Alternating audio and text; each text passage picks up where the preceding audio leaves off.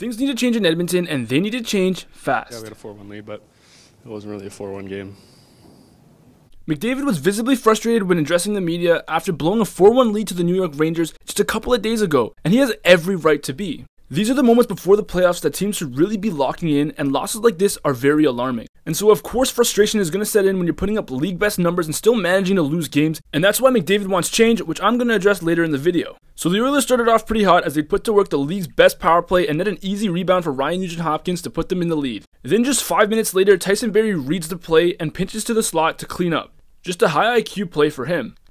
And then literally just 19 seconds later, Derek Ryan nets back-to-back game goals from a clean snipe. Then the Rangers would respond with a crisp tic-tac-toe play from Panarin, Zibanejad, and Kreider. But before the period ended, Edmonton would go back to the power play and Leon Draisaitl nets a real beauty, putting up the Oilers 4-1 heading into the second, where things really began to go downhill. Just under halfway into the third period, the Oilers would give up a shorthanded goal in the worst way possible as Tyson Barrie inadvertently blocks the pass, allowing Kreider to score a goal the Oilers didn't want to give up. And despite Campbell's best efforts to keep the lead at 2, the Rangers would score early in the third from Lafreniere, and of course tie the game late from Zibanejad's 5-on-3 power play goal. And after nothing really happening in overtime, the game would go to shootout where the Oilers would lose 5-4.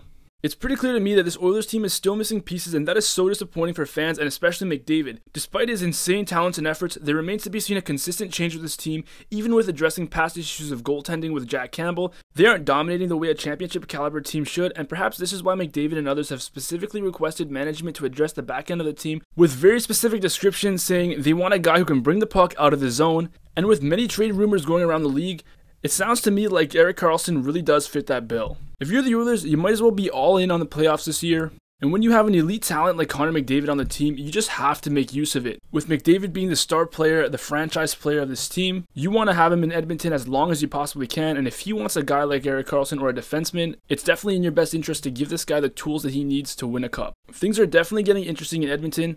I want to know your thoughts. Let me know below. Feel free to subscribe if you enjoyed the content. It's Cappy, and I'm out.